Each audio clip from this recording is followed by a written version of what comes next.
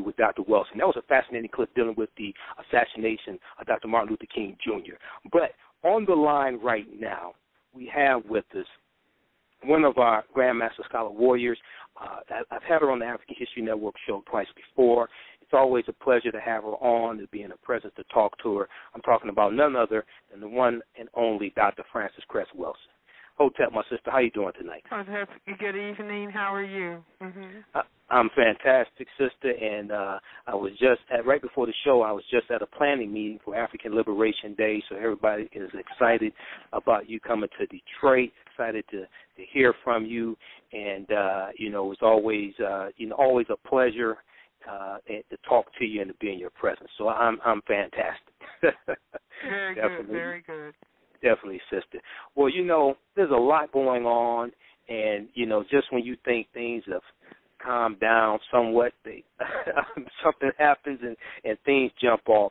And, tonight, I've already let the people know you're going to be here in about your lecture, and I'm going to give them some more details about that as we go further into the segment here tonight. But I really wanted to talk to you about Donald Sterling scandal in a culture of white supremacy.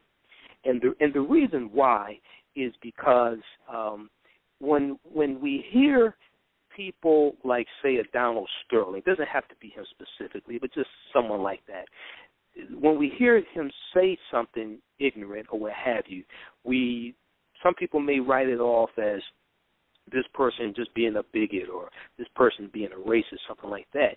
But Donald Sterling, in his the famous 10-minute segment of the telephone conversation that he had with the Vistiviano, he also talked about a culture, and he said this is the way the culture is. Basically, I think this way because the culture. The culture, yes. Yes. And personally, the silver lining of the cloud is I think he did us a big favor to admit that culture exists and it affects the way people think. Well, you and I are on the same page. Yes. Because I call it the Sterling Silver Civiano affair. Okay. And I say that I'm just so pleased that it took place. And the way that I look at that is that it was a truth offering. Yes. Because, see, there's so much, in other words, the major dynamic in this area of the world is the denial of racism. Mm-hmm. Yes. Do you see? And so the media denies it. White people deny it. Many black people deny that. Why do we have to talk about racism? Racism is not a problem anymore. And just like you said, it keeps popping up because truth crushed to earth will always rise. Yes. Because it is reality. Truth is reality. Reality is truth. And so these events keep coming up in spite of all the effort. It's like a big elephant under the rug, and no matter how many people try to crush and keep the elephant from stirring, the rug continues to rumple. Right. And so I say this was a profound truth offering, a really profound truth offering, because it was a continuous statement of racism, white supremacy, at the same time the denial that this is what I am. Absolutely. And, all of my work is based on trying to understand racism, white supremacy, and as a psychiatric physician, help black people understand racism, white supremacy, because I say it's key to our mental health. This is the dynamic that is happening. This is why black people greet each other, say, hey, what's happening? What's happening? Because we don't understand what's going on. Do you see, why is it that we find ourselves always back in the same place? We thought we had achieved voting rights, and now we're circling around and talking about trying to get assured voting rights again. We thought we had achieved school integration, and what do we find ourselves? The children are being more poorly educated than ever in the history. Mm-hmm. Schools are closing. Do you see, every problem that we give a name to that we think we have solved, it comes back and hits us in the face because the problems are symptoms of the total system of racism, white supremacy. But that is consistently being denied. And so Donald Sterling, I'm sure he doesn't know he made more than a multi-billion-dollar offering to black people. Right. With his statements and the truth of what it is that he didn't know was spilling out of his mouth. Right. But there it is on record. And so you have the media, all the people, the white people in the media are scuffling around and calling him a racist, but they themselves refuse to talk about racism. Absolutely. Absolutely. And so this was a gift. And so black people all over this area of the world and all over the world should start talking and consistently talk about, no matter how the court proceedings work out. Absolutely. The Sterling Silver Civiano revelations. I'm going to have to remember that. Okay. Absolutely. See, all those S's are important. It's like one can say the SS. Okay.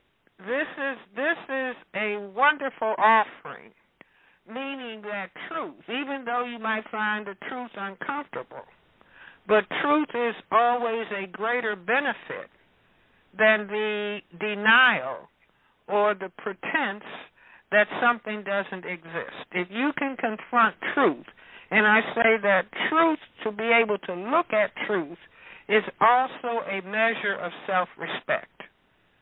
Yes.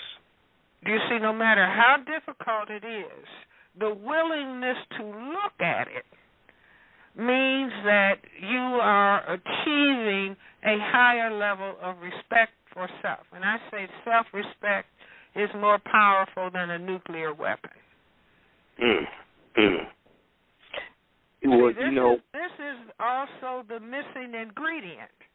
Okay. Because for a group of people, the people who structured the system of racism, white supremacy, local, national, global, one of the critical things that was essential, because that people who classify themselves as white are a tiny minority of the people on this planet. Right. Fewer than 1/10. The vast majority of the people are black, brown, red, and yellow. And so when the people who classify themselves as white began to come out of Europe and circumnavigate the planet, and they found that the majority of people were people of color. And when the white men had sexual relations with the women of color, they realized that all the children looked like their mothers, that white could be genetically annihilated, even though they didn't talk in genetic terms, but they could see that white disappears. And so their whole effort for the past 500 years has been the effort for white genetic survival, even though they can call it by different names. They can call it imperialism. They can call it capitalism. They can call it colonialism. They can give different names to it. Right. But bottom line, it is a total system, and this is what Neely Fuller has helped us understand from the time he laid out that racism is white supremacy. There's no other racism. There could be people of color with attitudes, but racism is a power structure and a power dynamic that operates in economics, education, entertainment, labor, law, politics, religion, sex, and war. And so from the time they recognized that they were a tiny minority that could disappear, genetically disappear, in the sea of the global non-white majority.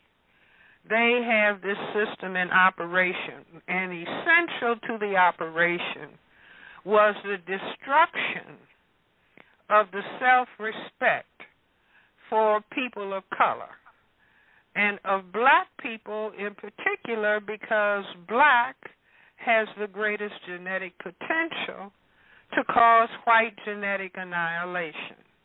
And so that's why all people of color learn, if you're black, get back, brown, stick around, yellow, mellow, white, right. That's the color code for white genetic survival.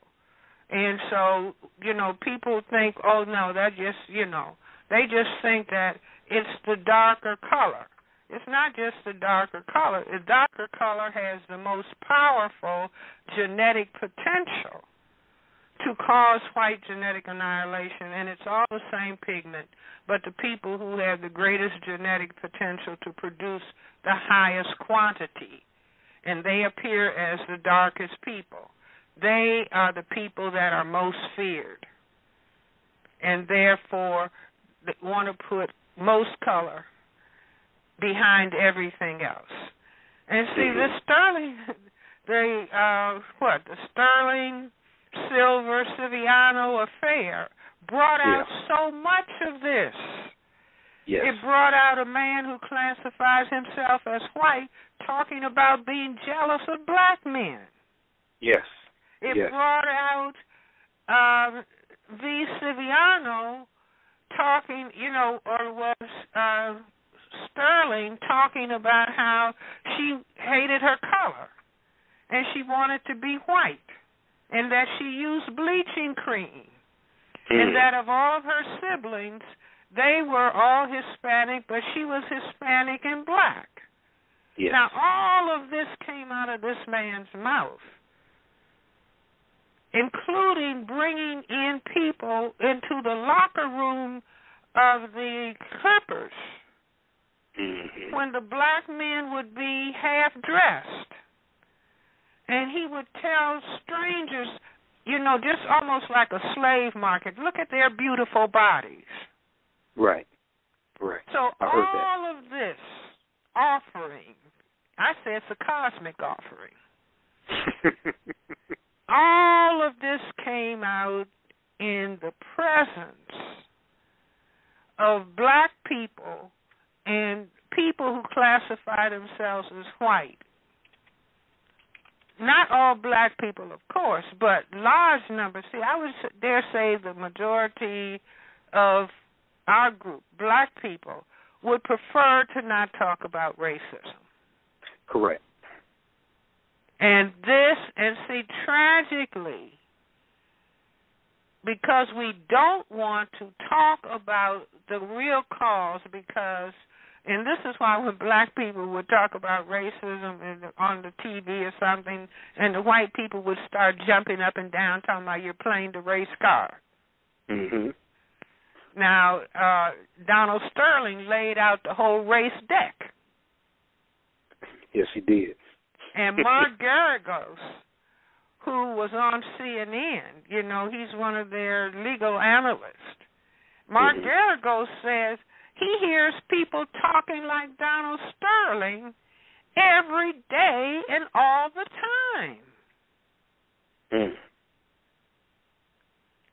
So, you see, if we were really wise, black people would get all the tapes, all the transcripts, and sit down in study groups and dare anyone to deny that racism, white supremacy is the dominant system on the planet. See, even the word America, America, contains the phrase, I am race.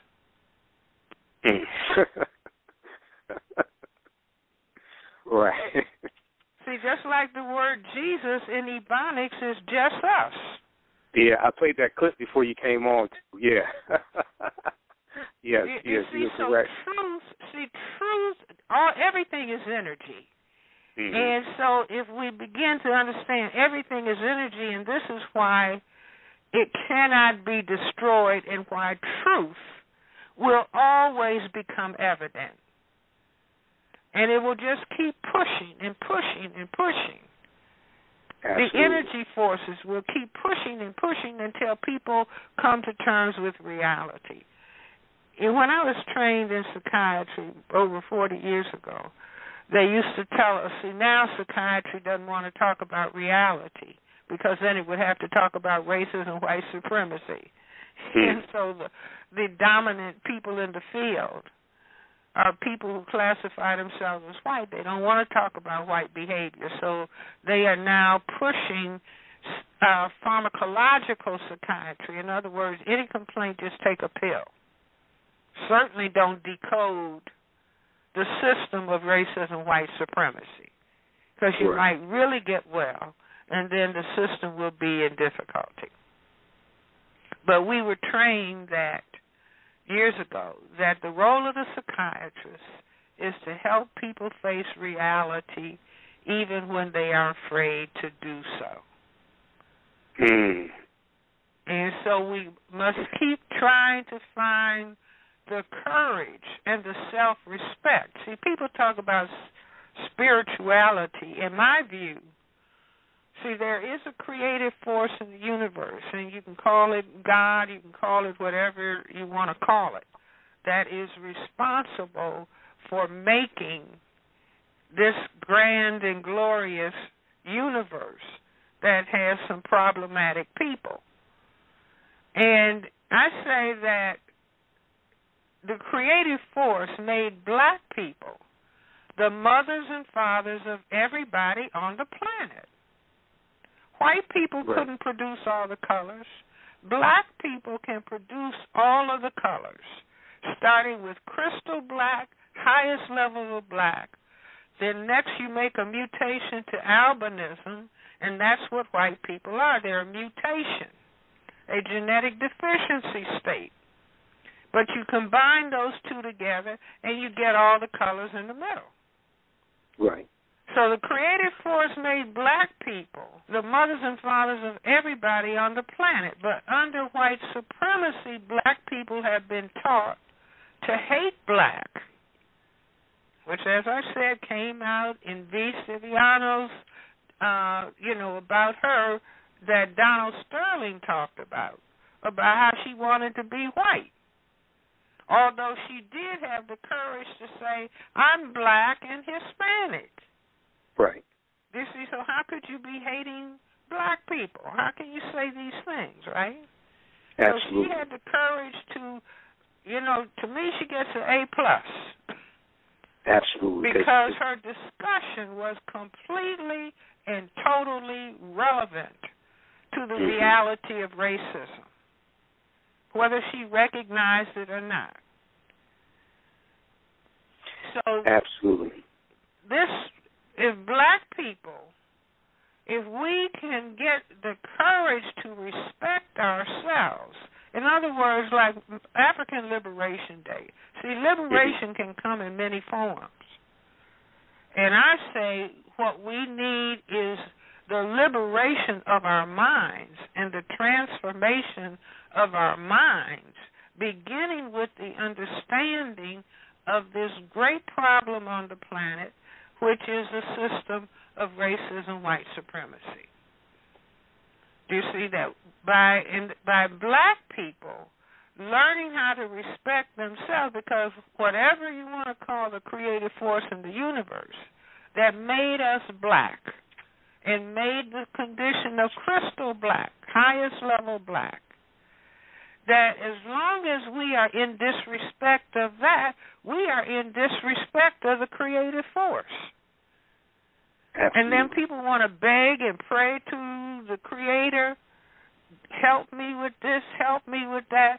And I would say the Creator said, you're spitting in my eye. I made you black because black is the most critical thing on the planet. That's how come the astronomers are all talking about dark matter and the most powerful thing is the black hole. Racism, white supremacy has trained black people to hate themselves as black, to be glad that the slave masters raped our great-grandmothers, and so people don't look black and are trying to look white. And see, the system of racism pays the highest salaries to black people who, without understanding, are calling black people niggers and dogs and bitches and hoes and gangsters and thugs. See, that's the complete annihilation of black self-respect. And people think it's entertainment. Correct. No, that's the system of racism, white supremacy. You know, it's no different than racism, white supremacy said, I will not give you jobs. I will not give you significant employment. I will not give you education. I will not give you housing, but I will give you guns. And I will give you drugs. Right. And so then you can destroy yourselves based on my motivation. Wow. So, you know, we are challenged. I say we are challenged as the parent people on the planet to begin to use our thought faculties and to be able to analyze and to be able to develop strategies and tactics to replace the system of racism, white supremacy with justice. See, there's no time to hate white people. That's cheap. That's a waste of time. You know, you don't win a basketball game or a football game hating your opponent.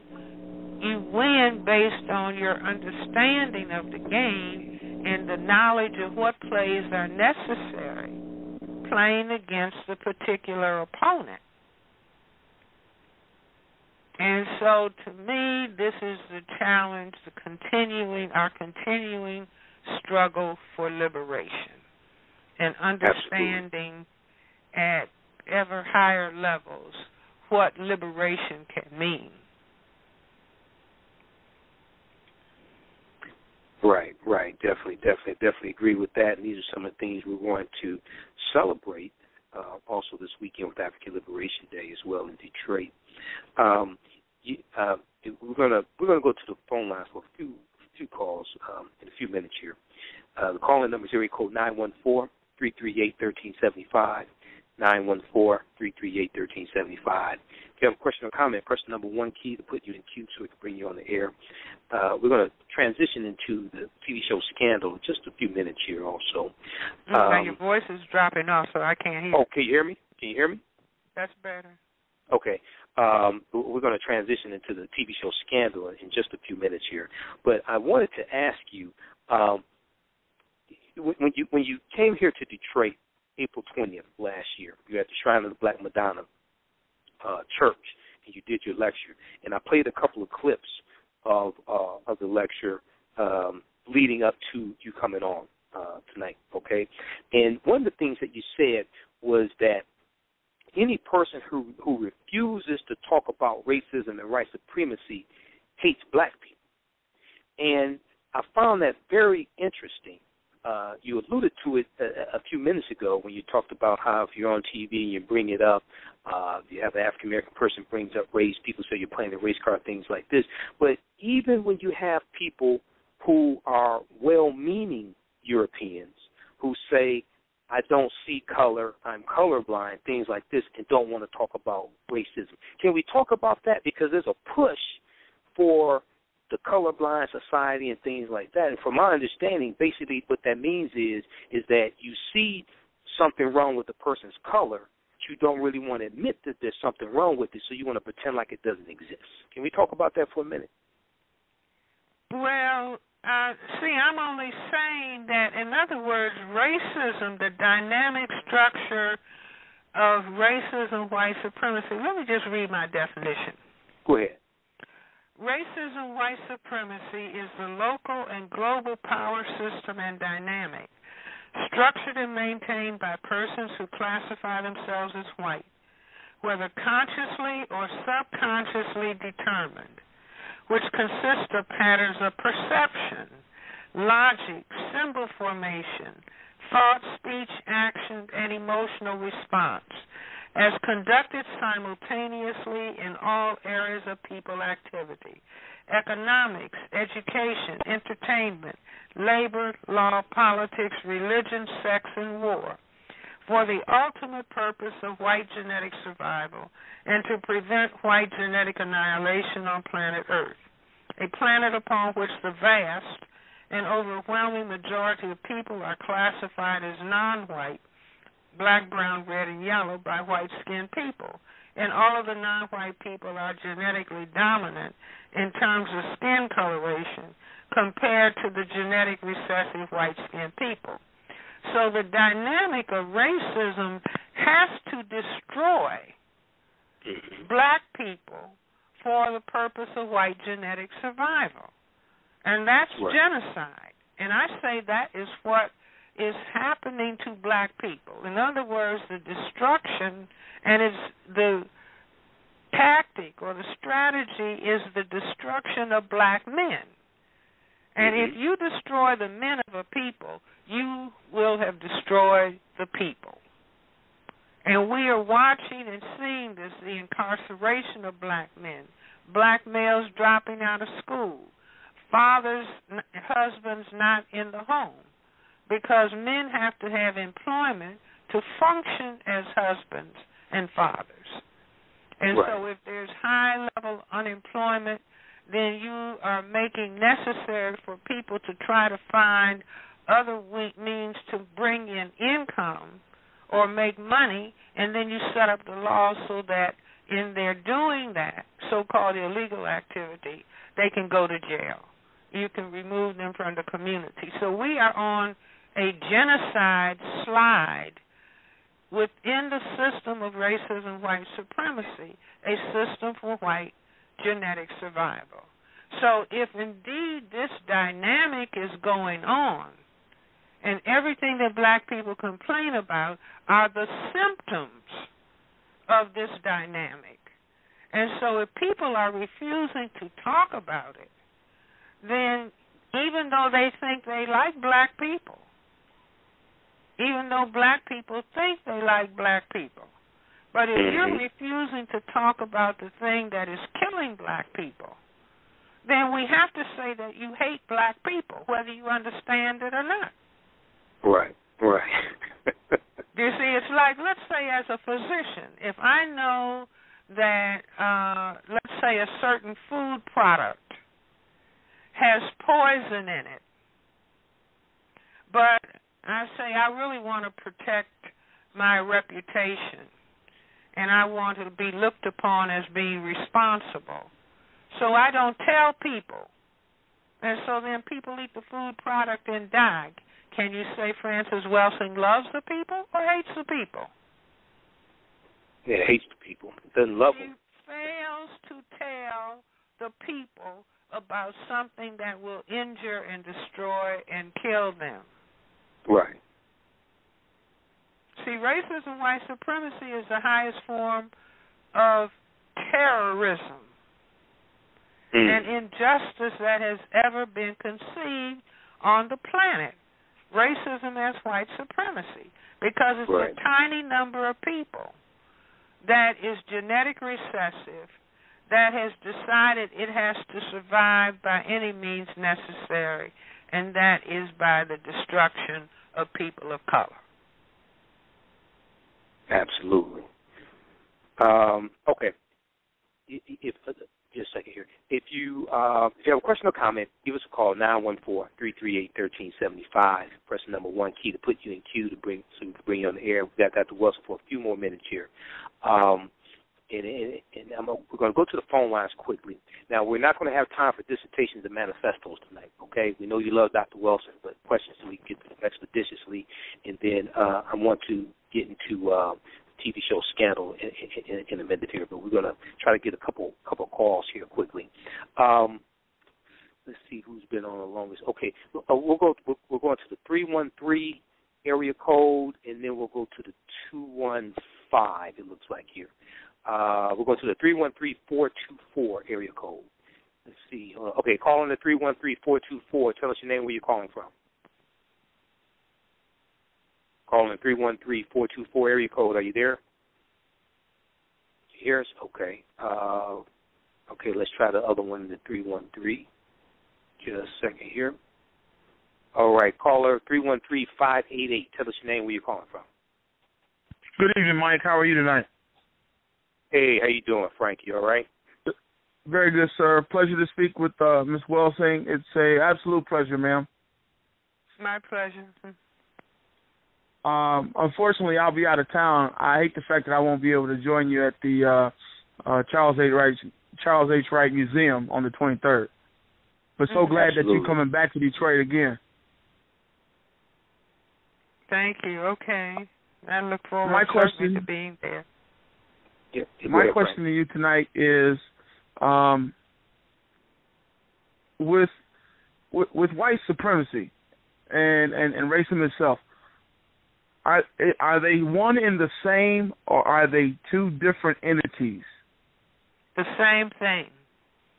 Racism is white supremacy, and white supremacy is racism. There's no other racism. In other words, let's say that if I stood on the street and called people who classify themselves as white every conceivable name,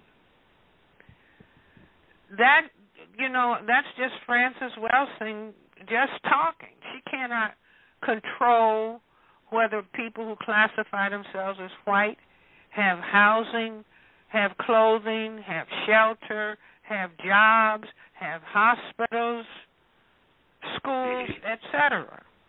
So that's just somebody talking. They don't have any power over the lives of people who classify themselves as white. And so this is what is essential. That's why I bothered to develop a definition of what racism, white supremacy is. It's the system structure for white genetic survival. It's the system structure for the power equation of white power over a relative non-white powerlessness. Okay. And if people are going to successfully... See, it's like if you are going to play chess, you have to first understand the game. If you're going to play checkers, you have to understand the game. And we have not understood the game. In other words, when we were in formal slavery, we thought if they would just take these chains off, if they would just end this system of slavery, that everything is going to be all right. And we found out that Lincoln emancipated the enslaved African people, and then they structured laws. See, I say Reconstruction was the reconstruction of racism, white supremacy. The black people thought they were free. They thought they were emancipated. But after the chains came off, then laws were put in place so that black people could be controlled and demeaned. See, I tell people that at the point that Abraham Lincoln so-called emancipated the African people, that if everybody had been free, there was no color discrimination whatsoever. So everybody was mixing and blending. White people would disappear. Correct. I believe that. So if you ask white people, do you want to disappear? They want to tan, but they don't want to disappear. So that means that they have to, and this is why there's a whole long historical period where black men would be lynched and castrated for thinking about, wanting to think about a white woman. Now they are using white women to control black men by saying, okay, now white women, you can have your ideal mate, tall, dark, and handsome. But you are contributing to his confusion about the problem of racism, white supremacy. But that's very important that you have now been unleashed to engage in the confusion of the black man. Mm-hmm.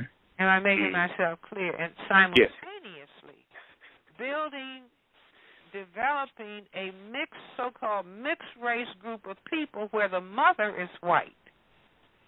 So the black man plus the white woman produce a child. The child is medium color, not white, but medium color. The white female tells the child, "You're not black." And so then the child, what? Develops hatred of black. If it hadn't been for this black father, I could have been all white. But that mindset can be a useful tool for the maintenance of the system of racism, white supremacy. Okay. All right, Frank, thanks for calling in, okay? Thank you. Okay, brother. Take care. Hold on. All right. Let's try to squeeze in another call quickly here. Call in the 252 area code. Tell us your name, where you're calling from. Yes, my name is Ronnie Anderson, and I'm calling from Ronnie, how you doing? North Carolina. Okay, good. Yes, Dr. Wilson, I'm glad to finally speak with you. Matter of fact, I was watching your video just... Hold on, Ronnie, just a second. Okay. Repeat your name, Ronnie, and where you're calling from, okay? And talk up a little bit. Yes. Ronnie Anderson from Greenville, North Carolina. Did you hear that, Dr. Wilson? Just tell them to speak as loud as possible. Okay, she said speak as loud as possible. Okay. Yes, I'm calling. My name is Ronnie Anderson, and I'm calling from Greenville, North Carolina. Yes, sir. Yes. I was just looking at your video just last night about what you're speaking on today, and it was well appreciated. But I have a question, and my question is pertaining to something that me and a friend of mine was speaking about today. We was in debate about it. So you're going to have to repeat that, host, because I can't hear him. I'll repeat it for you, Dr. Wilson. I'll repeat it for you, Dr. Wilson. Go ahead, Ronnie. Okay. And my question is, do black people purposely support the white racist supremacy system? And if so, why do they? Okay, do black people purposely support the European white supremacy system, and if so, why do they? Is that your question, Ronnie? Yes, because I would say that the vast majority of black people do not understand the problem as I'm describing it. Yes. Do you see? In other words, this is new thought, starting with Neely Fuller, who was the first person to talk about racism, white supremacy as a total system structure.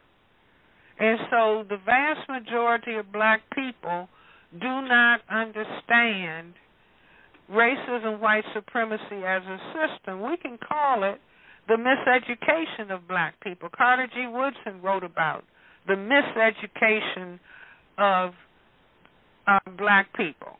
And so the system of racism, white supremacy hardly wants us to use the word racism, and this is why Donald Sterling's revelations, in spite of himself, are so important.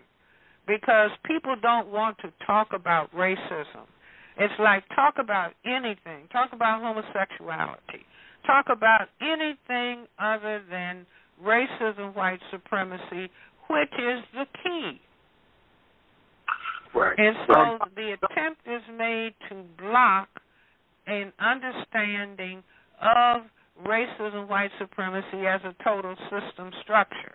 In addition to that, black people have been taught to hate themselves. Like if I develop 3 pills, the first pill will turn you white the next day. The second pill will give you long, straight hair. The third pill would give you so-called white features.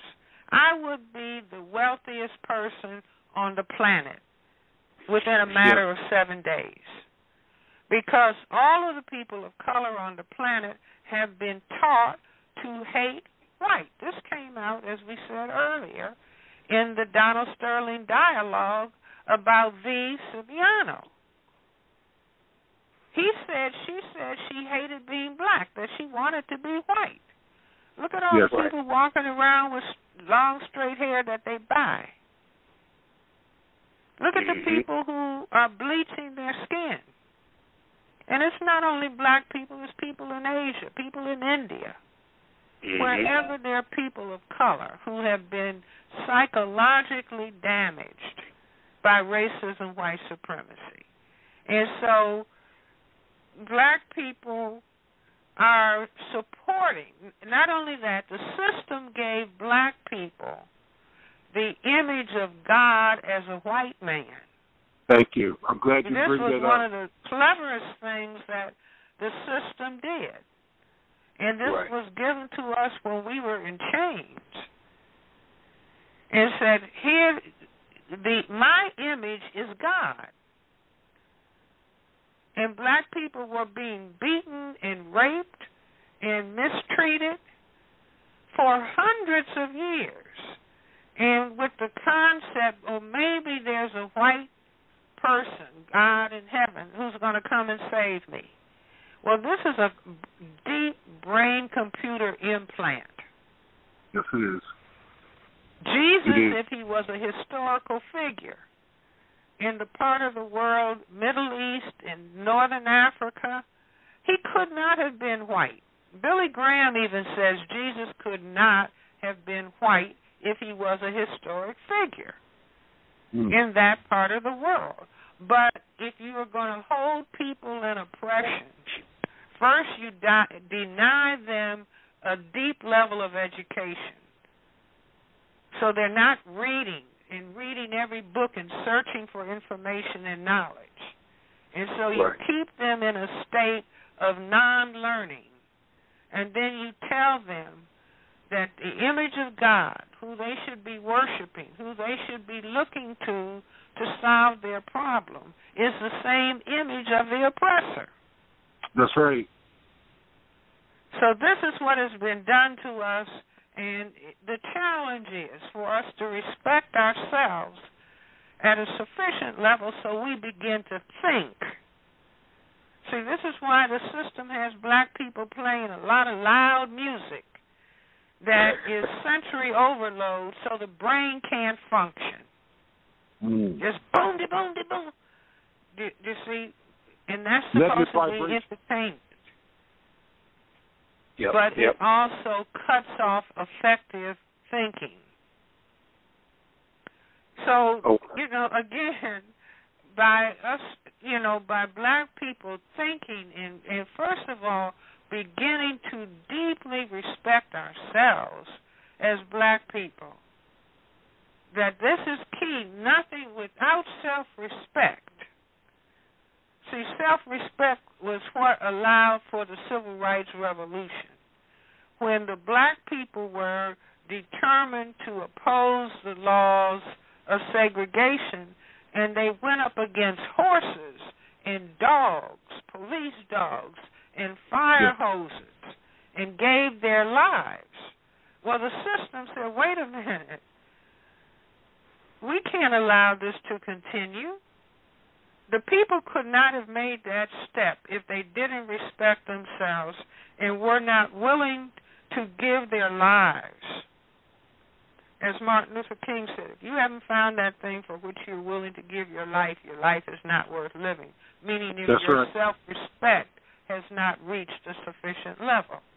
And so from that point on, then the system said, no, we can transform. See, black people came out of that movement talking about black pride, black self-respect, black dignity, black is beautiful, black power. And that had to be annihilated. And it was annihilated by telling black people they could be movie stars, but then they would be trashy images, using drugs, cursing at one another, shooting and killing one another, and then bring it up to, musical entertainment and have all kind of trashy language and black people calling themselves trashy names. See, you can't be a bitch and a whore and a dog and have self-respect. Right. It's Exactly. impossible. You got one brain computer, and if the brain computer is dialed towards bitch, whore, gangster, thug, freak, that's a complete annihilation of self-respect. You can get the people to do anything. And all you have to do is turn on the TV and just look at some of the commercials that black people are in. Mm-hmm. Absolutely. Absolutely. Okay, thanks, brother, for your call. Thank you. All right. Okay. Thanks, brother. Dr. Welsing, we're going to wrap up here in a few minutes, 15 past the hour. I can't hear you, sweetheart. Can you hear me? Yeah, if you speak up, it's almost like your voice drops away. Oh, I'm sorry. I was looking at my notes here. Okay. We're going to end this segment about 15 past the hour in about 11 minutes here. I wanted to transition and ask you about the TV show Scandal. I know you were on the Carl Nelson show on the radio talking about that a few months ago, but the TV show Scandal on ABC, for those that don't know, it has become a pop cultural phenomenon, okay? A lot of people found out about it through social media, and at the center of it you have Olivia Pope, who is a quote-unquote powerful African-American woman, and now, originally she was involved in one relationship with a white male who's the president, President Fitz, fictional president. Now she's involved in two relationships with white men, President Fitz, and I think his name is Jake. Okay, what do you make of the popularity of Scandal, and especially the support that is getting from African-American women? I just don't understand this. Can you help me? Maybe I need to come see you for some psychiatric help. See, again, if you understand the system, and it's just like I've been saying, to hold people in oppression, you have to destroy their self-respect. Yes. You have to destroy their self-respect. Yes. And so basically, Scandal is, in other words, for the hundreds of years we were in formal slavery. You had the slave master with his black concubines, plural concubines. Yes. This is Thomas Jefferson and Sally Hemings. But what has happened is that the system has gone so far in the destruction of black men so that 70% of the black households are single parent, unmarried, women don't have men. Do you see? And so women, it's the nature of women to want to have a man with power, a protector. And that is what is missing from the lives of black women. In the system of racism, white supremacy, because the man has been destroyed, and it's essential to destroy the black man because he is the threat to white genetic survival. And so what do we see being pushed? Black men, you want to be gay, you want to be homosexual. This is not to put down the person who says they're gay. This is not homosexual bashing because medicine doesn't even have the answers as to why we're seeing an epidemic in the effeminization of black men. But I say it also has to do with the removal of large numbers of men and incarcerating them. Not only if you incarcerate them for prolonged periods of time, large numbers begin to have sex with each other. Yes. That's understood. Do you see? But all of it is a part of the symphony of the destruction of black people. Do you see? So the biggest thing in the news next to Sterling, Donald Sterling, and his revelations was what? A gigantic, tall black man, football player, yes, embracing and kissing a white man. I was about to ask that question. Yes. Do you see what I'm saying? In other words, pieces of the puzzle of white genetic survival and the things that have to be done to the black collective, male and female. Do you see? So, I mean, it's got to be painful to our ancestors if they're looking down and seeing black women worshiping, being the concubine for a white man. Right. Willingly. And glorifying in it. Do you see? But again, to the extent that racism, white supremacy is not understood. I got a call from somebody because I was criticizing Scandal, and they said, "You're just jealous." God bless. Do you understand? I mean, but it really is. It's just our absence of understanding.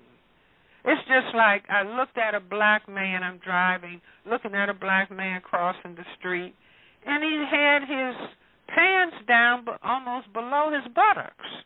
This is a grown black man where people don't even understand what that means. I say that comes from father hunger and really wanting to have male substance injected into the rectum, if not the mouth. Is that dealing with prison culture at all? Because from my understanding, yes, all of it is tied. But in other words, see, it's like if your body is deficient in vitamin A. Okay. It might occur to your brain, I need to get some greens. I need to go buy some greens. See, greens have vitamin A. Okay. So your brain will guide you. You know, when you think, okay, let me go and get some greens, you're not thinking, I'm deficient in vitamin A. My body is telling my brain to go and get food substance that has vitamin A.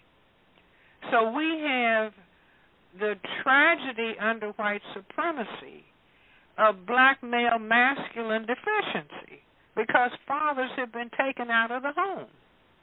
Right. Males grow up just looking at their mothers put on earrings, fix their hair, but father absent.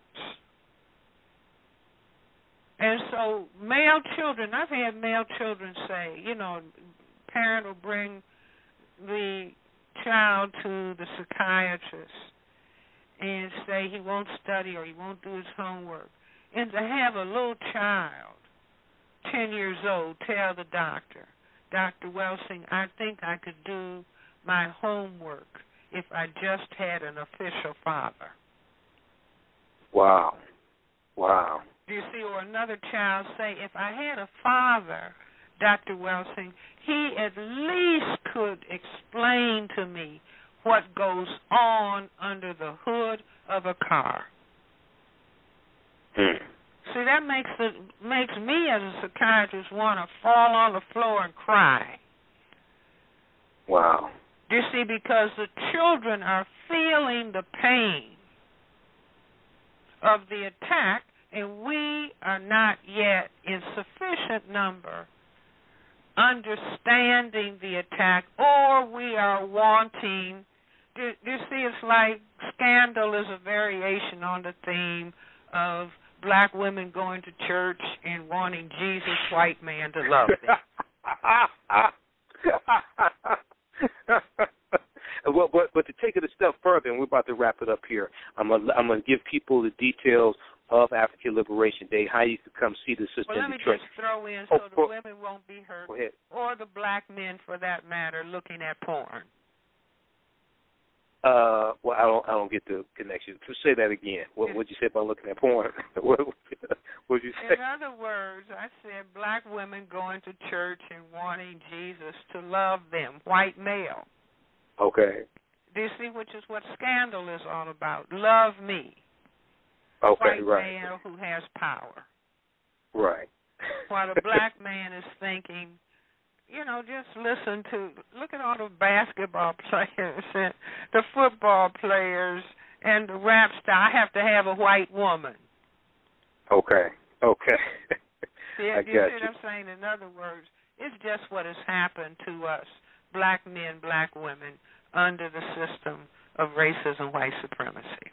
Absolutely. And, and to take it one step further very quickly, even worse, that possibly even worse or just as worse, is African-American women comparing to Jesus, trying to see how he measures up to Jesus. I don't know if you've dealt with people like that. Wait a minute, say that again. I said the other thing, to take it a step further, is even worse or just as worse, is African-American women comparing their husband, their boyfriend, or what have you, to Jesus to see if he, because some women are taught to go find a man like Jesus, and they compare their boyfriend, husband, or what have you, to Jesus. Okay? And then they're disappointed when he doesn't measure up. Well, I don't know if you've dealt with people like that before, but I've talked to women like that. Okay. Yes, so that's something big. See, but if we are able to lay all of this information out, it's like drawing a circle, and the circle represents a system of racism, white supremacy.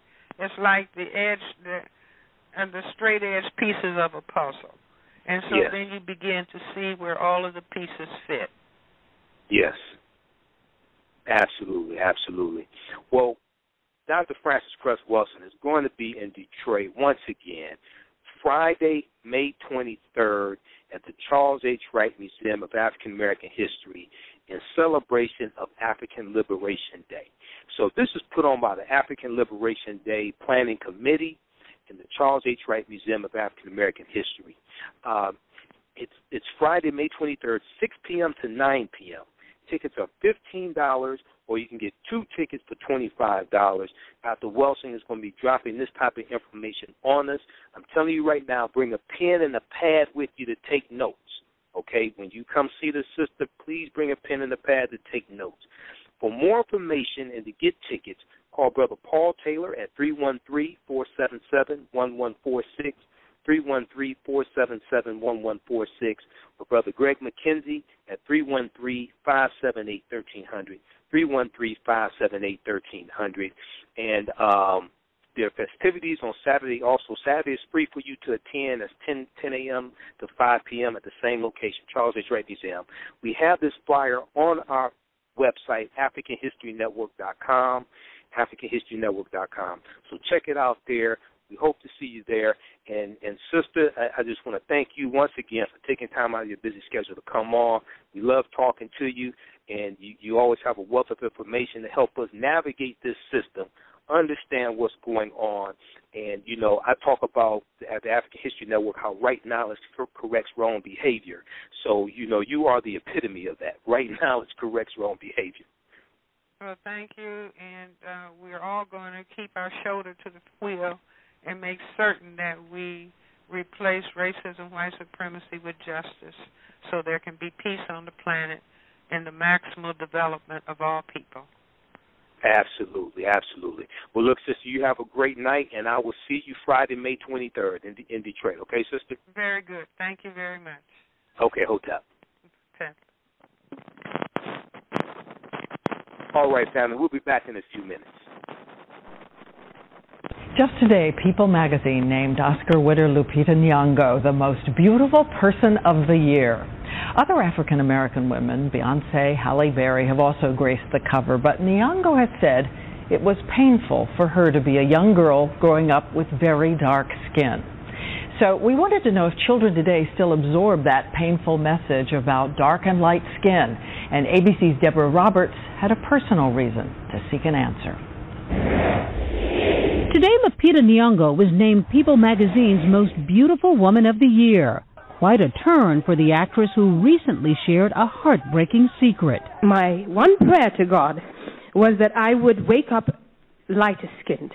Owning up to deep-rooted pain many black women have felt for years. But for women of color, especially reporting the story for Good Morning America, I too found myself shaken by old wounds. I personally understand Lupita's journey growing up. Choking up on air, my personal revelation led to an outpouring of online messages, so many others sharing that dark shame.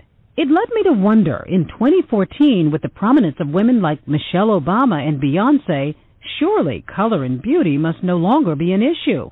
So with the help of sociologist Deirdre Royster and a group of 5 to 8-year-olds in a New Jersey school, we took a new snapshot of the famous 1939 doll test. Black kids presented with 2 dolls overwhelmingly preferred the white one. We started by showing each girl 3 dolls, all dressed identically, but with different shades of skin color. Which one do you think is the most beautiful? This one. At first, we're encouraged to see this girl choose a doll who looks like her. Why is this doll more beautiful than these other 2 dolls? It looks mostly like me. Her confidence shining through. But then watch, we're stunned. Again and again, the girls choose the white doll. So this is the most beautiful doll. Why? Because she has blonde hair. You're showing boosting hair because she has blonde hair. After hair because she has blonde hair. What does that say to you about what messages they're getting outside in the world? Blonder, lighter, more European features are still seen as the most desirable. And TV may be partly to blame. One study looking at primetime television found 76% of the faces we see are white and just 16% are black, which might explain the girls' response when asked who they'd prefer to look like. I want to look like that. This black girl chooses the white doll and reveals the problem. But why do you guys think that this doll wasn't as popular? Because I don't like brown. For me, a sobering moment of truth as I watch with the parents, especially when we see what happens when the girls are asked which doll they'd like to take home. A tug of war over that blonde, white doll.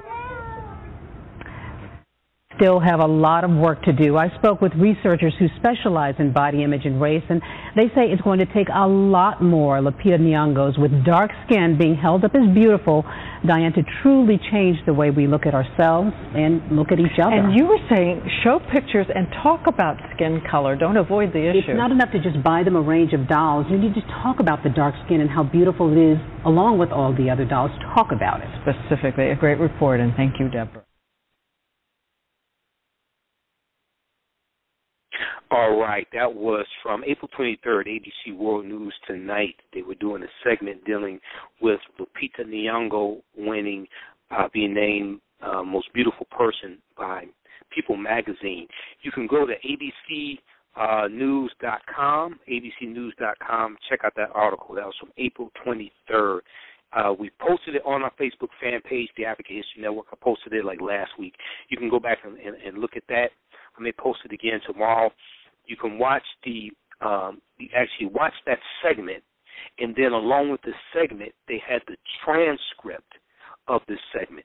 And it was a European American, a white sociologist, who was conducting a study. And what she said was, what this study is telling us is that more European features, lighter skin, blonde hair are still associated with being beautiful. Okay, these are still highly coveted in this society. All right, and when you watch that video, at the end they showed 3 girls who were basically, it was a tug of war over the white doll with the blonde hair at the end. Okay, so you have to understand the type of the effect that the images that our children see has on their psyche, has on their self-esteem. Dr. Leonard Jeffrey says whoever controls the images controls the self-esteem, the self-development, and the self-respect, the self-worth of the people. Whoever controls the history controls the images, okay? Naturally Fly Detroit is having their International Natural Hair Meetup Day coming up this Saturday, May 17th. At the beautiful Artist Village, okay? And to tell us about this, we have Etta Espy from Naturally Fly on the line once again. Hotep Etta, how you doing tonight? Welcome to the African History Network show. Thank you for having me. What's up? What's up?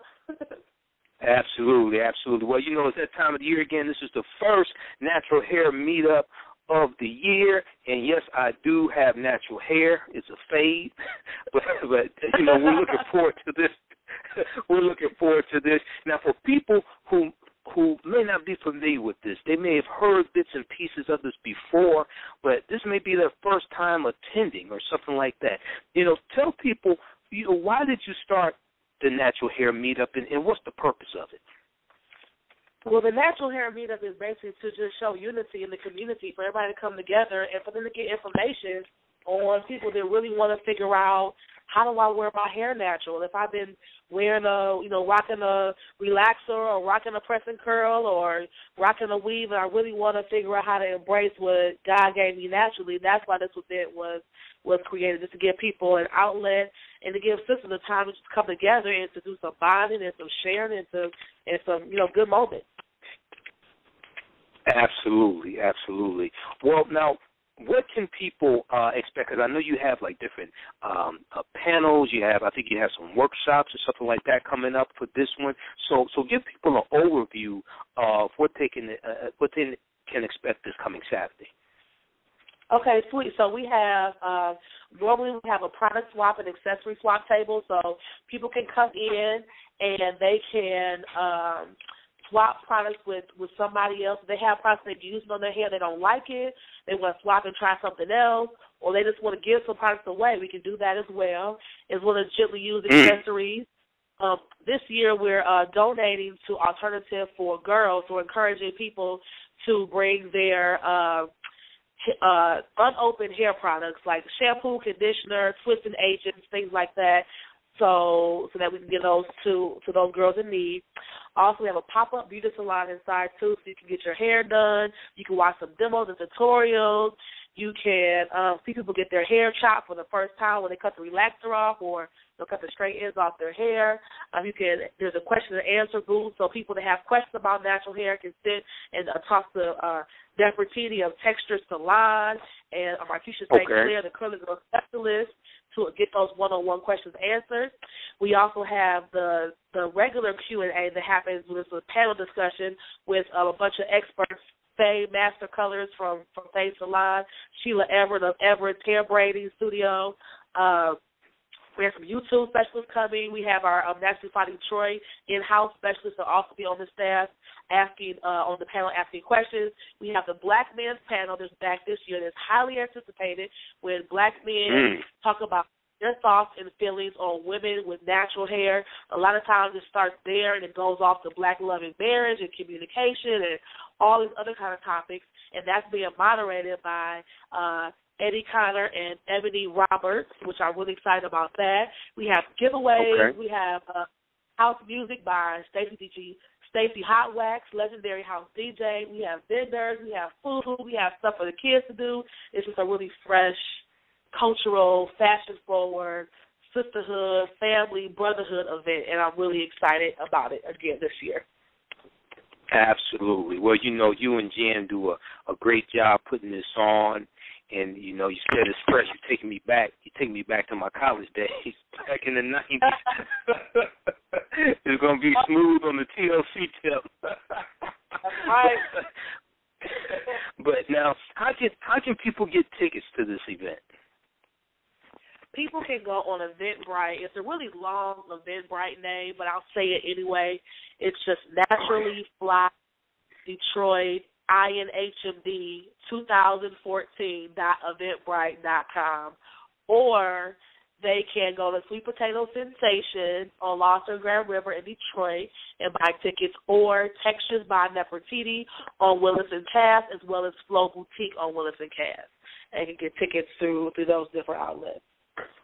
Okay, and also we put the flyer on our website, AfricanHistoryNetwork.com, so you can check it out. Right below the flyer, we have the link that takes you right to Eventbrite, so to your Eventbrite page. So if you just click on that link, it takes you right to their Eventbrite page, and you can purchase your tickets there. So go to AfricanHistoryNetwork.com. We have the flyer right on the home page. Just scroll down, and you'll see it. So, you have the black male panel, and why is it important?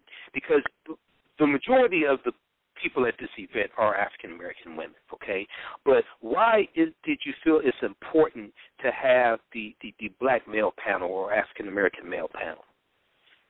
It's very important to have the panel because we have to start that discussion. We started the black men's panel because a lot of women, when they're returning to, wear their hair natural, they feel like, well, is my husband going to like it? Is my man going to like it? Am I going to be able to get a man? I'm going to get married. You may think my hair is nappy or whatever. So we just started this whole dialogue, this question of, does he really like it, and what does he like, and open up that communication between the parties so that can be shared. And what we're learning is that a lot of men that we've had on the panel and that we've talked to and interviewed during this process really prefer women that rock their own hair.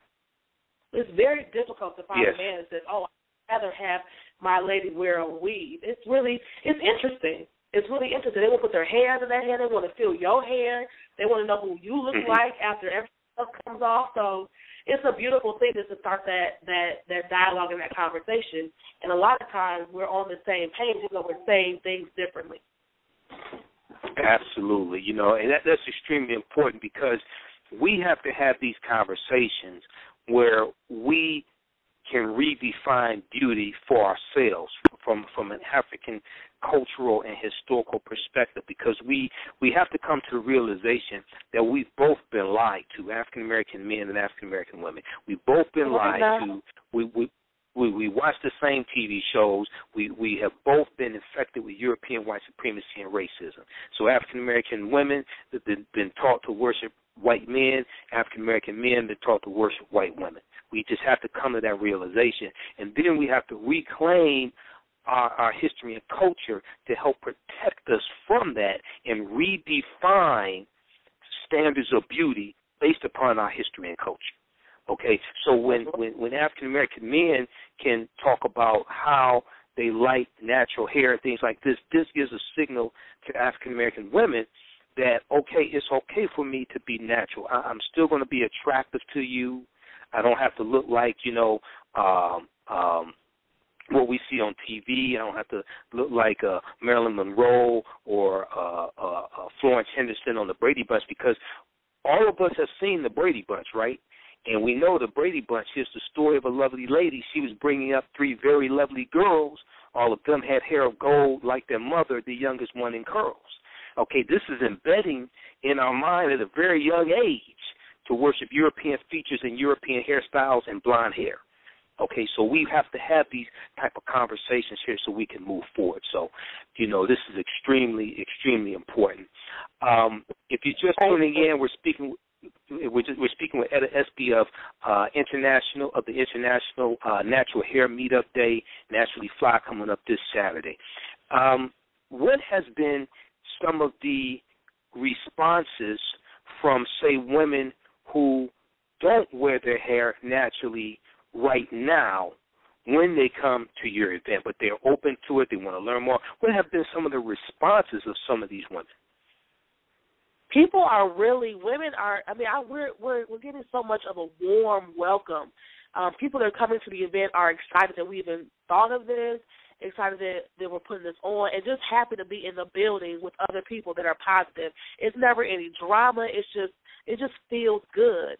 And I'm excited that people are owning the event like it's their own. I mean, people are changing profile pictures on Facebook. They're sharing the event. They're passing around flyers. I mean, a lot more men are coming these days, too. Men are like, I want to learn. I want to be around these other cultural and positive sisters. It's just like a family. Like, everybody owns it like it's their own, and they really want to be a part of it. And because we haven't had one in a minute, people are, like, really excited about it.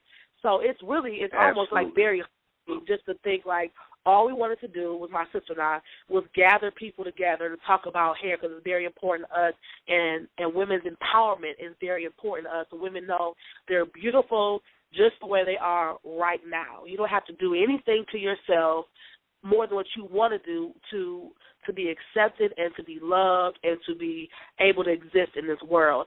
And so for people to see value in what we do and they want to just come and be a part of the process, they just want to come and be in the building just to lend their good energy so they can be seen, so they can encourage somebody else is really, really important. So we've got a lot of positive feedback. A lot of the salons and the elders in the community are always rallying behind us to help us in whatever we need to do. We really, really, really appreciate that. Absolutely. So we know this is coming up this Saturday, and we're all looking forward to this. Sometimes one of the drawbacks from a woman who really wants to go natural is that I work in corporate America, I have a professional type job. Am I still going to look professional, or I may be seeking employment?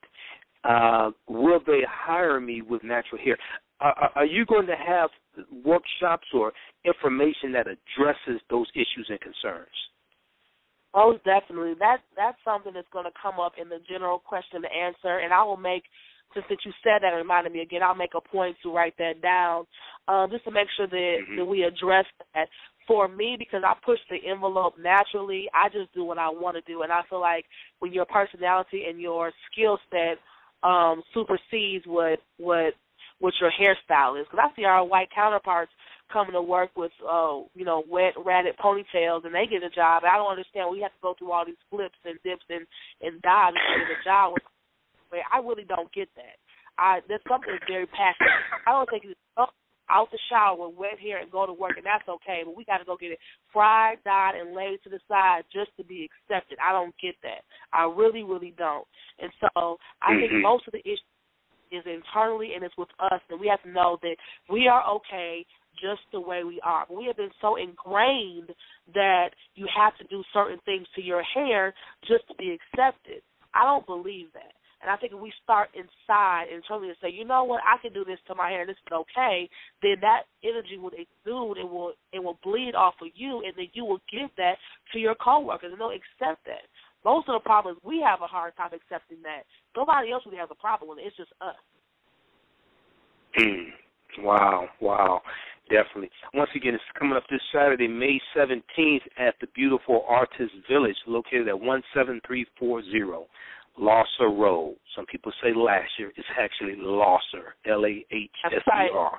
Okay, 17340 Losser Road, Detroit, Michigan.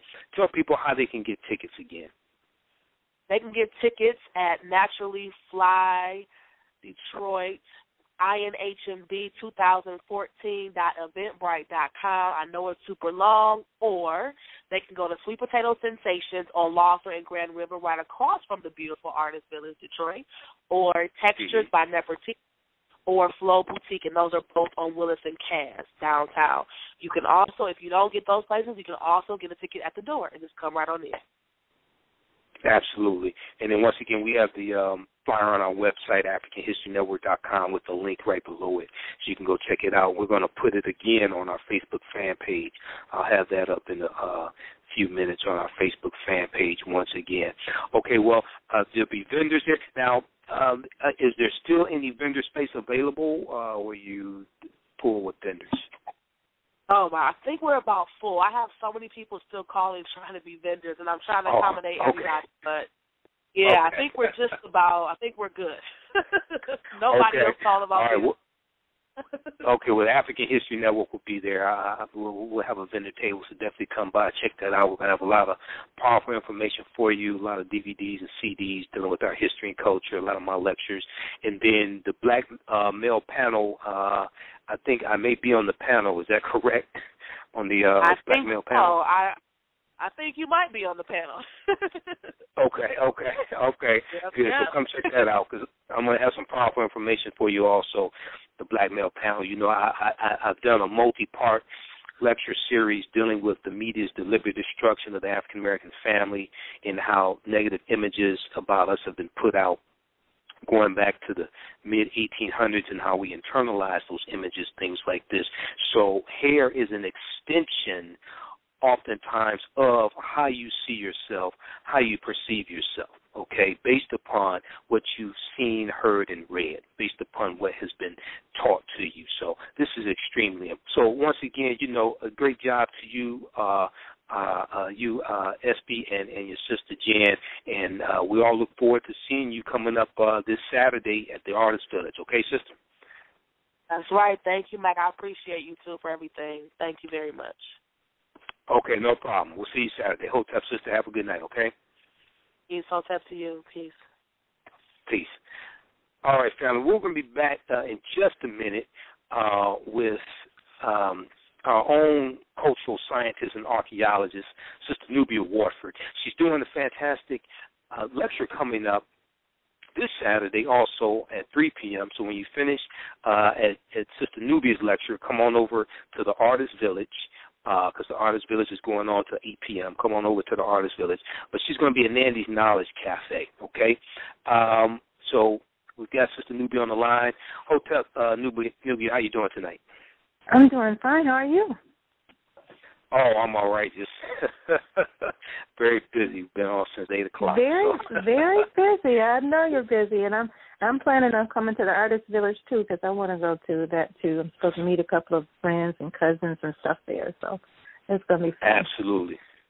Well, I've seen your presentation in the past. We've done a couple presentations together. I know you did your presentation in the past in Search of the Creatress, and you have this one coming up this Saturday at the Nandy's Knowledge Cafe, located at 12511 Woodward Avenue in Highland Park, Michigan. But tell us about the Creatress in our own image. What's significant about this presentation?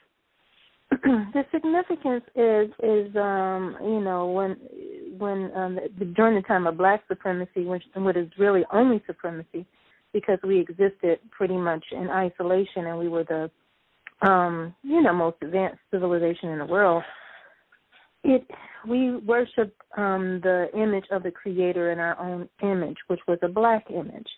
It was a Black woman, and the society is so important because the society understood at that time that when you put your Black woman on top of the world, that that she is the one who is going to keep everything in line as far as the family and the culture, because that's what she does anyway.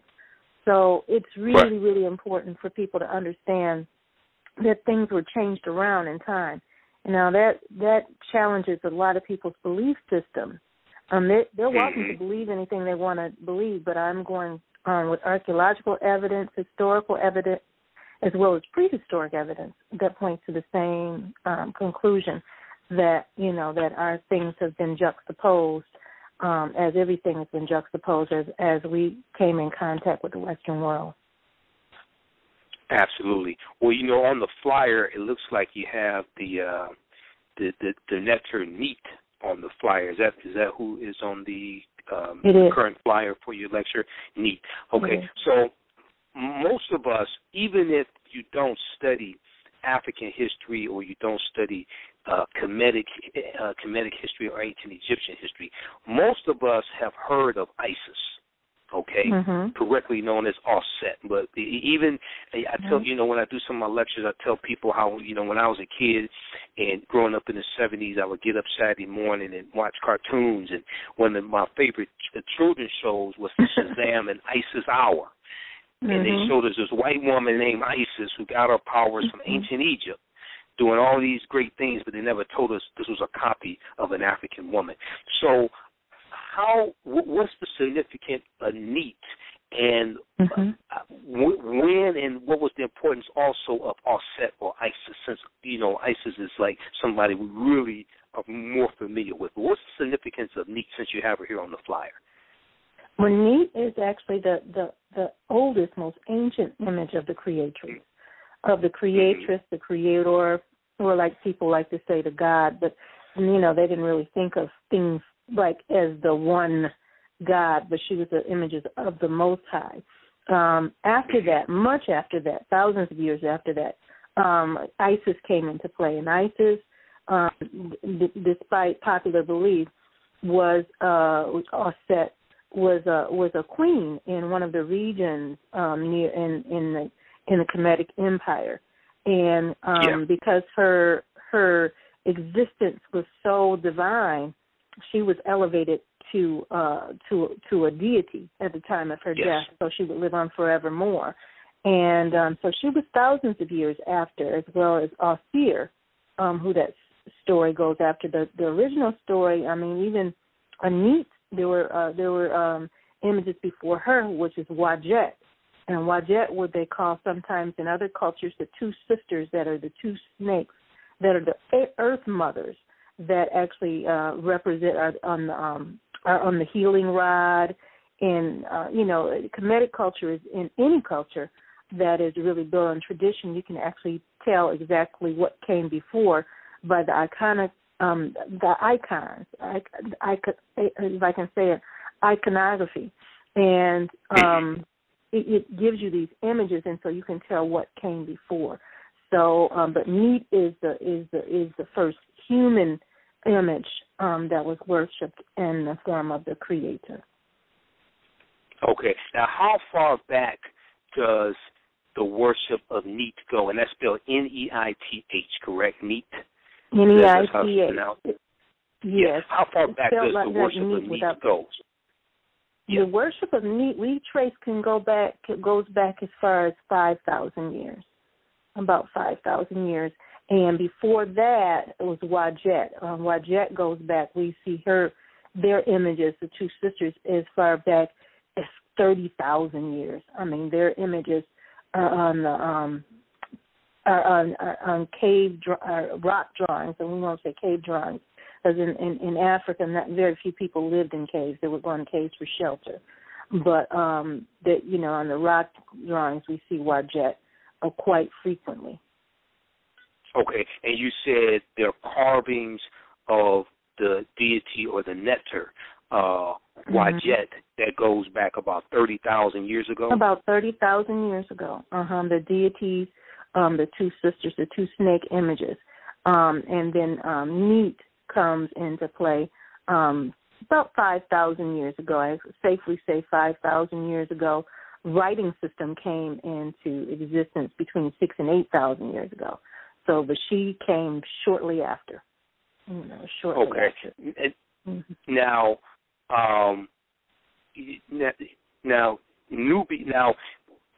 Wajet was worshipped in ancient Kemet. Is that correct? Mm-hmm. Okay. Yes. Now, Ta-Seti or Ta-Nehesi, which the Greeks call Nubia, that is the mother to ancient Kemet. Or it is. They may call it Kush, but also from my understanding, for Professor Manu at Pim, Kush was more of a region as opposed to a particular, what we understand today is country. It depends. It depends because, and he and I differ on this because people will say things like Kush and Nubia, and they mean generally what they're talking about is Black Africa in that time period. Just like we call black people in that time period. If you ran into somebody, they may misrepresent somebody as a Cushite. They may represent somebody as an Ethiopian that meant a Cushite that may have been a person from Kemet. They use these terms interchangeably because they were used to recognize black people. Okay, so we have Ta-Seti or Ta-Nehesi or Nubia, basically talking about the same area. This is the mother to ancient Kemet, and then Abyssinia or Ethiopia is the grandmother to ancient Kemet. So because you have a worship of the Ujet, or what was the name again? Wajet. Ojet. 30,000 years ago. Because we have that going back 30,000 years ago, then how old is I don't know if I should use the word civilization, but how old is civilization in Abyssinia then, if that's the grandmother? Well, if that's the grandmother, then it has to go back probably further than 30,000 years. We know because of from Tia in the cylindrical rock formation that actually points to stars, and then we know that they were using it to direct the time systems and, and chart the stars and the cylindrical year and stuff at that time. Goes back 12,000 years. We know that civilization, as explained to me by Dr. Jeffries, and we know from the whole Dr. Leonard Jeffries, we know from evidence that he and I just had this discussion, going back to southern Africa, the same civilization, and the Kushite Kemetic civilization, went all the way to the tip of Africa. When we talk about ancient Kush, when we talk about ancient Kemet Empire, we need to expand what we think were their borders, because their borders went all the way to the southern tip, went all the way up through Europe, went all the way west across Africa, probably touched on Central and South America, and went the other way across what we would call in the old days Asia Minor, which has been bastardized into the Middle East these days, and goes all the way into China, goes all the way into India. So this civilization was huge, and so it goes as Chancellor Williams says, it goes beyond what we will know, which modern history, because modern history has no bearing on how old and ancient this continent is. But the African continent is the only continent that was not submerged by water. So it's possible that people have been living there for millions and millions, not people like people. I mean human, Homo sapiens, sapien people. So you said it's possible that Homo sapiens sapiens could have been living in about the continent they called Africa. Yeah, exactly. Because when I read work from Runoko Rashidi and talk to Runoko, also Dr. Charles Finch has talked about this, and these are just two of the many of our scholars who talked about this. But they talk about how Homo sapiens sapiens go back at least 300,000 years ago, as opposed to 75,000 to 100,000 years ago, like a European anthropologist push. Okay, so and if you read Dr. David Imhotep's book, The First Americans Were Africans, Documented Evidence, he has overwhelming evidence in there, dealing with at least 130,000 years of our history that's been stolen. And you see the article from the New York Times in February 2010 on Crete. It's called On Crete, Evidence of Ancient Mariners, CRET, and they deal with an African presence going back at least 130,000 years ago, things like this. So, this is just fascinating, and I want people to know that Nubia is an actual archaeologist. I don't mean she goes in her backyard and digs up bones. I used to do that too. but tell people briefly about your actual archaeological digs in the Sudan. I've been on 3 archaeological digs in the Sudan and started doing some research. And what we were doing is we were documenting some people in the Tana Desert, right outside of a little village called Abu Eritella, which is just it is in the Isle of Merowe, what's considered the Isle of Merowe. And we were actually, they claim that there's a sun temple there. As far as I'm concerned, it's probably a government building from about 2000 to 2100, about from 2000 years ago, probably about 5 AD, about the time when Christianity was coming through the area. And, we're finding burials there, but it's oriented towards the sun, and we know that the people were also still worshiping the traditional religions, as well as it was becoming mixed with Orthodox Ethiopian Christianity.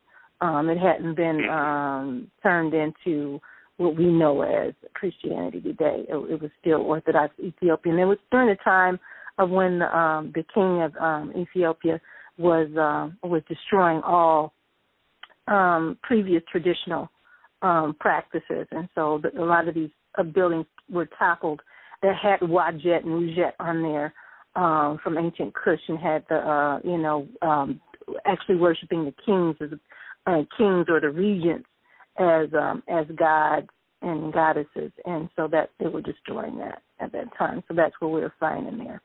But the getting back to that 350,000 years of evidence, that is outside of Botswana, which we find these structures that are exactly built like the same structures that you find for the foundation of building in ancient Meroe.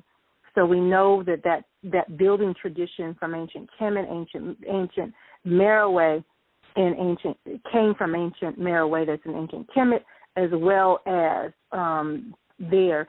And those structures are over 350,000 years old. So that is fact, that we know that civilization in Africa existed 350,000 years ago. So it's still there. Wow. You know? Wow. Mm-hmm. Now, what type of dating system, or what type of dating verification system are you using to determine that it's 350,000 years old? Well, you can still use the carbon dating system, but potassium argon also. I mean, potassium argon goes and uses higher increments, whereas a carbon is really based on how the carbon is stripped away over the years, and it actually documents that because of the of the pattern that it leaves, the radiocarbon pattern that it leaves on the rocks. And so that's kind of X-rayed, and then that's how they find out how old things are. And these are the only reason that those structures are still exist is because they use the natural rocks to put that together without with same practice, without use of mortar in between the rocks, and they can tell because of that. Have they used man-made materials? Man-made materials don't last 350,000 years. So, but they can, but had they not used those rocks to build that structure, we wouldn't have been able to tell about that. So it's amazing that exists, and I'll make sure that I include a picture of that structure in my lecture tomorrow, so that so that I can show people the evidence of the antiquity of our ancestors, of our civilizations, the knowledge, the architectural knowledge, because that points to organized cities, towns, 350,000 years ago. To some people, that's unfathomable, but but it exists. And anthropology, archaeology was created to prove how infantile the whole rest of the world was compared to Western civilization, and it's actually proved the opposite of how infantile Western civilization is compared to the rest of the world.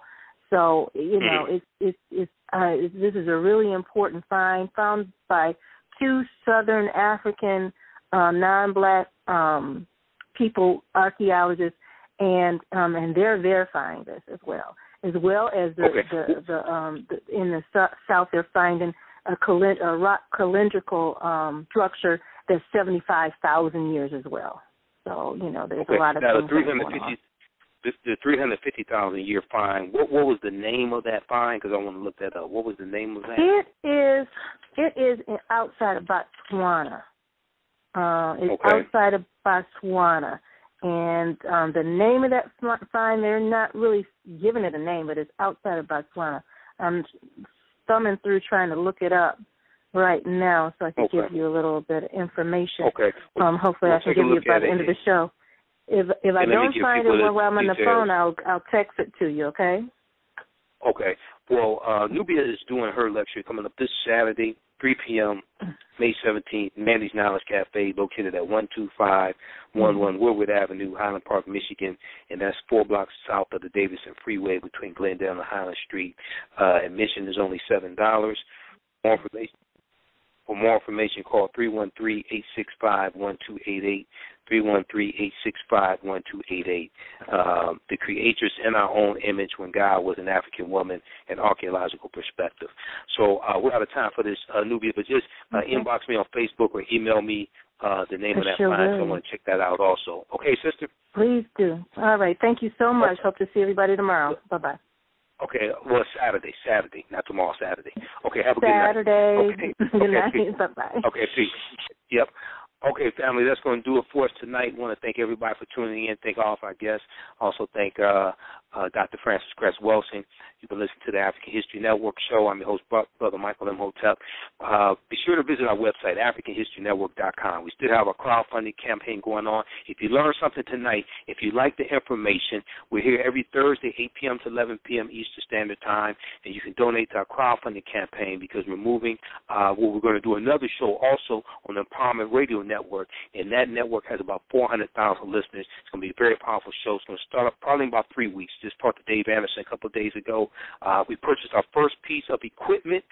It was very expensive, $1,350, and I still have to buy the $800 mixer next week, okay? Visit our website, AfricanHistoryNetwork.com, for our crowdfunding campaign.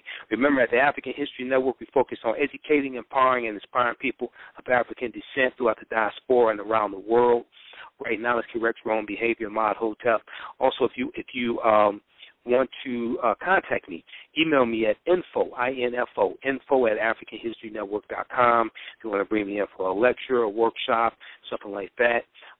Also deal with entrepreneurship as well, because I've taught entrepreneurship for 7 years. Email me, info at AfricanHistoryNetwork.com. We'll talk to you next time. Remember, right now it's correct wrong behavior, Mod Hotep.